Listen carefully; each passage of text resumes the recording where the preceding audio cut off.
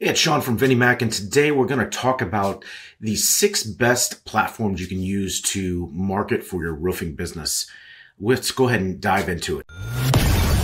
This isn't just any podcast. This is your secret weapon for dominating the market. This is the Restoration Marketing Secrets Podcast, and this is your host, Sean McMean.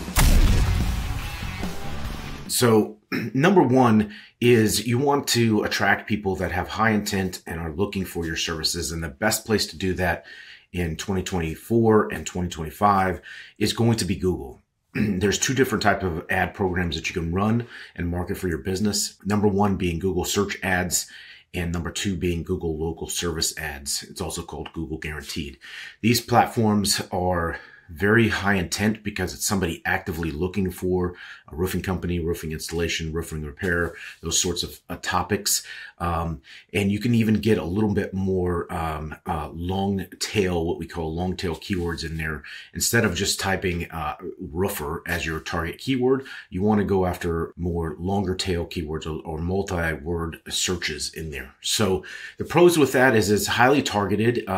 You reach active searchers looking for your services because it's one of these situations where they're going to be typing in a search and they're looking for that service right now. It's clearly they could be looking for multiple estimates, but it's very targeted and they're actively looking for something, right? The cons of it are it can be a little bit expensive in the Google search pay-per-click side of things, and it is getting more expensive over time. But again, you pay more for more qualified lead. That's the pros and cons of using Google ads, Google search ads, or pay-per-click, and also Google local services. The benefit of using Google local services is there is a dispute process in there if a lead comes in that's not qualified or out of your service area. Those are the 2 platforms that I would recommend on the Google side. Number 2 is Facebook and Instagram ads. Everybody knows that you scroll through Facebook and Instagram, it's a visual side of things, and you can showcase your work and your team and your brand, and you can then hone in on targeting. So the pros of Facebook and Instagram ads for generating roofing phone calls is it's a visual side of thing that if you create a good image, a good copy, you're going to pique the interest of somebody that could potentially need those services. These leads are a little bit less qualified and require a little bit more follow-up, but it absolutely works and it absolutely gets people to raise their hand. You can also target, just like Google ads, you can target a specific area and some demographics related to that. So that is an advantage. The cons of Facebook ads are they're a little bit less qualified. Again, it's people scrolling through their feed and all of a sudden your ad pops up of your company or the services that you provide. And so they're not actively searching for it, but it comes to their feed and then they interact with it, right? So again, number 2 is Facebook ads and Instagram's ads. They are effective as well. Number 3 would be local search engine optimization, or SEO. This involves making sure you have a website that is branded for your company and you're talking about the services that you provide, where you provide those services, and all of your expertise. And so you're showing Google that you are a trusted source online for solving these solutions that people come to Google for, right? And so local SEO has a lot of pros, improves your visibility in your local market, and is often the lower cost and higher return on investment for local SEO. We have a number of roofing clients that generate 30, 60, 80 opportunities per month by just doing SEO services in the roofing space. The cons, it takes a little time to see results if you've never done SEO, or if you had somebody doing SEO and they didn't have an effective strategy or blueprint for it. So it requires an ongoing effort. SEO is not something that you can just do a couple blog posts and get a couple reviews and then stop. It's ever evolving, and your competition is always evolving as well. And so the more consistent you can be with it, the better off you're going to get on the results over time.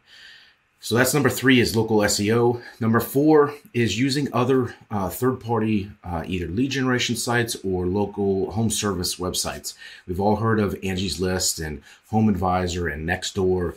Those platforms can be effective to connect with homeowners seeking your services.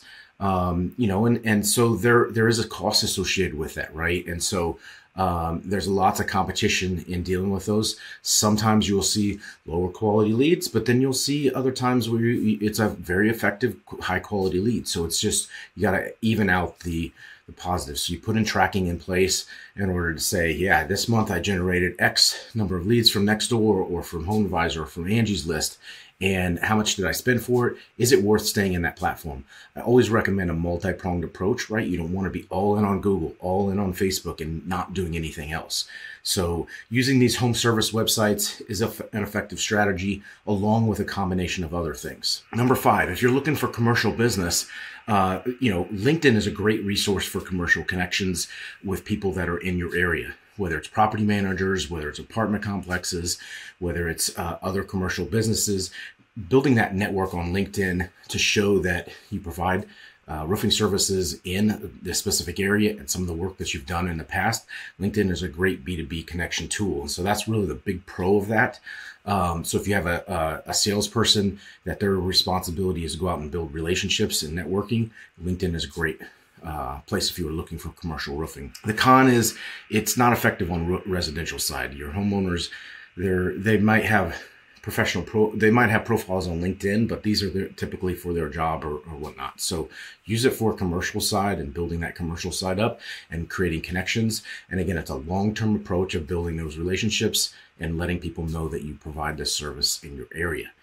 Number 6 is the traditional method of using yard signs, local newspapers, and radio.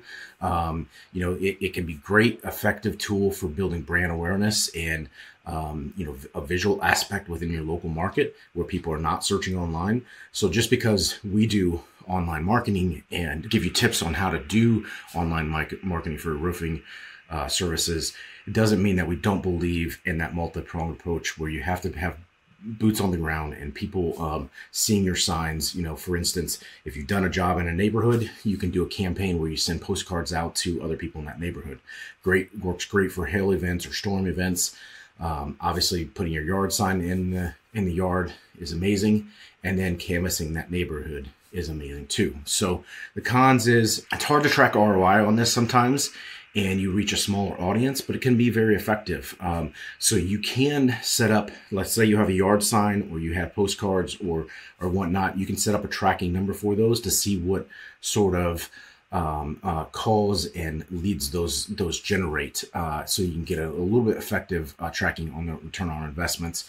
But again, the con is it's a smaller audience, but it could be more qualified because they're actually in the area of where the event took place. So again, I recommend a multi-pronged approach. These are 6 tips or 6 ways that you can do your advertising. We'll talk more about them in more detail about Google ads, about Google local services ads, Facebook and Instagram ads, local SEO, home service websites, LinkedIn, and the traditional method of doing yard signs and local newspaper and radio.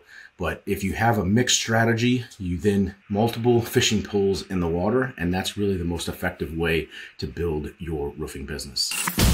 You've been listening to the Restoration Marketing Secrets Podcast. Sean's not here to just talk the talk.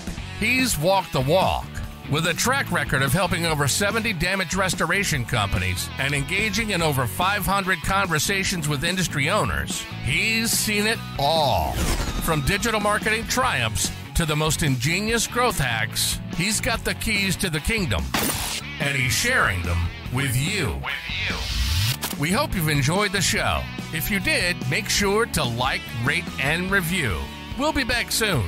But in the meantime, for more, hit the website at restorationmarketing.com. See you next time on the Restoration Marketing Secrets Podcast.